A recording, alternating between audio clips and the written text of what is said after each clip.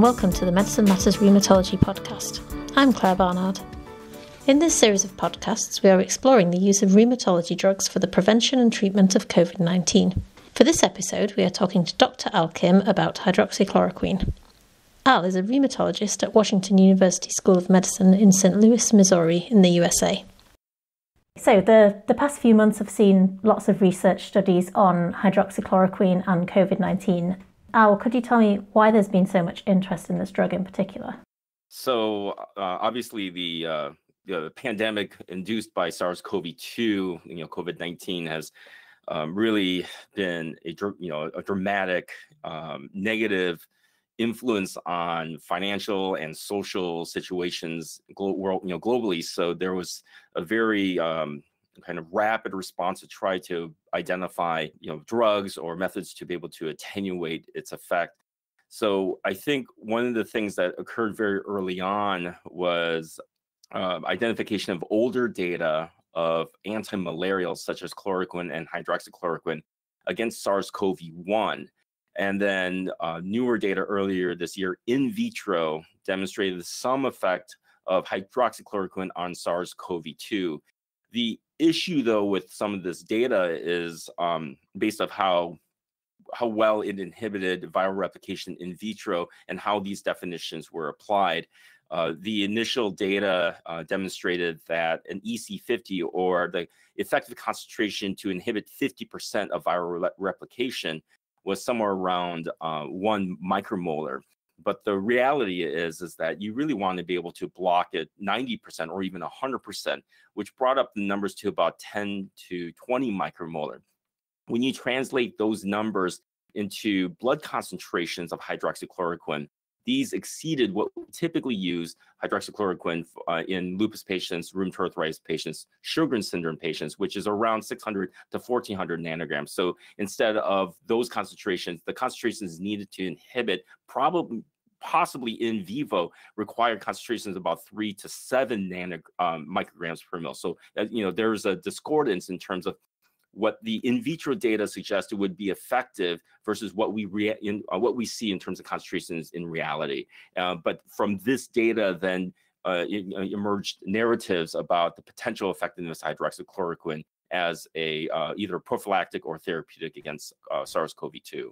So what do the data from the clinical studies tell us about hydroxychloroquine and COVID-19? So it really was divided into two kind of segments. The first initial segments were low-quality studies suggesting a plausibility that it could be effective against SARS-CoV-2. So much of the early data came from Didier Raoult's group in Marseille, France. And really it was he called it a clinical trial. It was really more of a case series where he reported data showing that hydroxychloroquine, particularly in combination with azithromycin, was able to eliminate the virus as detected by a nasopharyngeal swab. There were several major issues with this report, though, and the biggest one was that there were patients that had been excluded from analysis that were in the treatment arm who either died or were transferred to the ICU.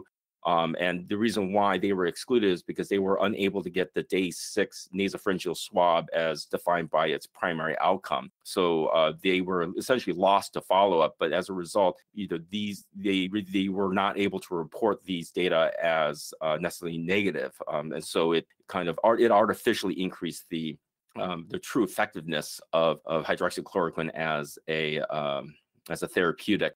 Better studies that had been more thoroughly vetted and were much larger started to become reported essentially in the late spring, early summer. The tide really turned, though, when the Boulware study in the New England Journal of Medicine that came out in early June definitively showed in our eyes that hydroxychloroquine was not effective as a therapeutic in SARS-CoV-2 infections. And so from this, there were additional data that had come out revealing very similar findings. One report that showed that potential benefit was a report from Henry Ford's hospital, but one of the confounders, which was the use of glucocorticoids, which had been earlier potentially shown to be effective, this was not controlled for. So this was a potential explanation why the hydroxychloroquine group became where you had better outcomes than those who did not get hydroxychloroquine. So even though the pendulum early on demonstrated that there's a potential benefit, and certainly in vitro, there was inhibition of viral replication. The problem was that the concentrations required may not be physiologic. And then the early clinical reports that demonstrated efficacy were of such low quality, it was virtually impossible to generate proper interpretation. But the problem was that lag in between those early reports and then the properly controlled studies that were reported later in the spring and summer. And that gap really caused substantial problems for our patients with rheumatic diseases. So how about hydroxychloroquine for the prevention of COVID-19? Are there any data about that? Yes. So again, this was kind of divided into two different time periods, very similar. Early on, there were no studies looking at hydroxychloroquine as a prophylactic, and much of the support for hydroxychloroquine as a prophylactic was extrapolated from the treatment data. But early reports from the COVID-19 Global Rheumatology Alliance clearly showed that patients who with systemic lupus erythematosus who take hydroxychloroquine were getting COVID-19 at similar rates as other rheumatic diseases, which suggested that hydroxychloroquine was not effective as a prophylactic. It did not definitively show that, but it strongly suggested that. But there were additional studies later on that looked at prophylaxis that pretty much that showed that its use as a prophylactic was probably not very effective. I think the biggest problem that we see with those type of studies is the infection rate at the population level for COVID-19 still remains relatively low. So, and again, the Boer study kind of, was really the first to be able to show this as a post-exposure prophylactic. I mean, again, this study was interesting because it took, essentially healthcare workers, who were in high-risk situations, and half of them got hydroxychloroquine. So again, this was probably the best way to be able to show something like this. But again, the sum of the data was, again, negative for the support of using hydroxychloroquine as a prophylactic. You touched on negative impact for rheumatology practice. Could you outline how the investigation of hydroxychloroquine for COVID-19 has impacted rheumatologists and their patients? Yeah. So again, the narrative it's pretty remarkable how fast this narrative spreads, particularly through social media. When the in vitro data was published, there was Didier Raoult's group and his colleagues essentially put a YouTube video demonstrating, arguing for its effect. But simultaneously, there was an effort centered essentially in Silicon Valley in the United States, where discussions about hydroxychloroquine as an effective treatment for COVID-19 were being discussed. And then obviously there were several world leaders, including the one for the United States, who claimed it, grossly overclaimed its success as a treatment. So the main issue that we run into with hydroxychloroquine is that the supply chain is quite slow, largely because it's really used in diseases that are uncommon. Rheumatoid arthritis is about 1% of the world population. Lupus is about 0.1% of the world population. So now if you're going to be increasing its interest, where potentially 30, 50, 70% of the population now wants to have access to it, you can immediately see the problems in terms of supply. So with the enthusiasm around hydroxychloroquine, you ended up having a substantial increase in prescriptions, which was confirmed by several reports. There were efforts to stockpile hydroxychloroquine. Drug shortages ensued. And the main risk was really best quantified in lupus patients, because the hydroxychloroquine is the only drug to demonstrate a survival benefit in lupus. And on top of that, there is good data demonstrating that if you discontinue hydroxychloroquine, people can flare pretty substantially, and they can flare as soon as 2 weeks. And the risk there is that the healthcare system was already overloaded, many lupus flares require hospitalization, so it adds additional stress into the healthcare system in a way that we were unable to anticipate. So, a critical drug for lupus patients, rheumatoid arthritis, Sjogren's syndrome patients, now was unable to be obtained by these patients, and then their disease then flared and it put these patients at unnecessary risk. This put pressure on rheumatologists to be able to find and source other ways to be able to get hydroxychloroquine for our patients, but this was really difficult given the fact that the stockpiling occurred both at the individual level, but also at the institutional level. We're talking hospitals, pharmacies, and even governments. So is this still a problem now? More studies have come out to show that hydroxychloroquine doesn't prevent COVID-19 and isn't effective as a treatment, or are these problems still ongoing? So fortunately, the problems have largely disappeared. There are some relic rules that have lingered on, and particularly from a prescription point of view. So there are certain prescription plans that are still only giving hydroxychloroquine at 2-week intervals.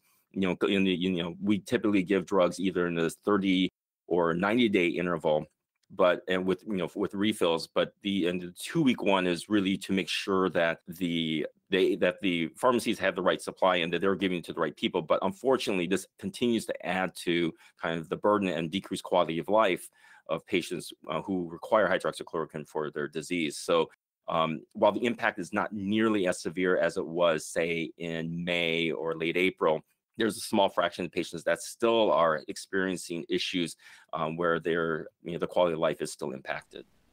So what advice would you say rheumatologists should give to their patients if a patient came to them with concerns about accessing their drugs? To me, I think the burden really falls onto the rheumatologist, unfortunately.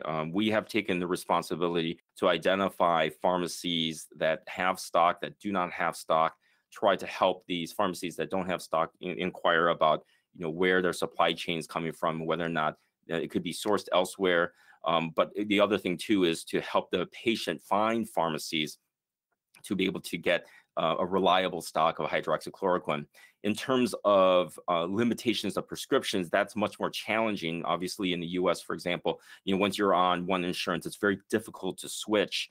There's really kind of only one window in the U.S. in November if you want to take advantage of the Affordable Care Act.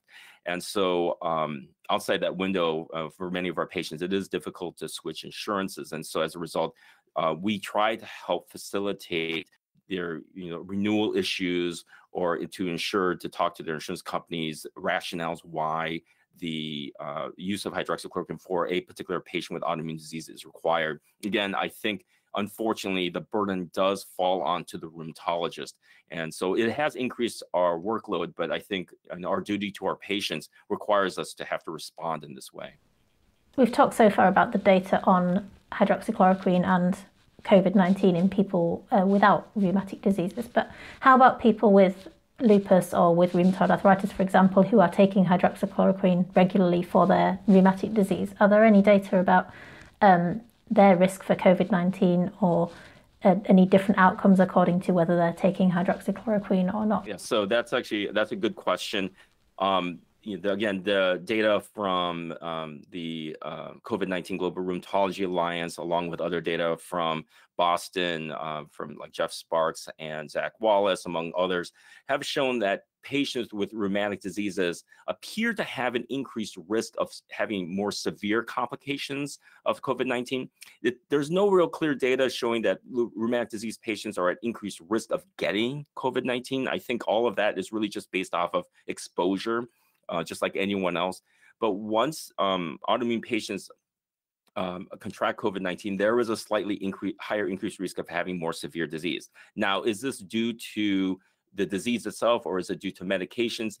These data continue to emerge, but it appears that at least with hydroxychloroquine, there is no substantial difference in terms of severity outcomes. It does not help prevent severity, but it also it doesn't appear to increase severity either.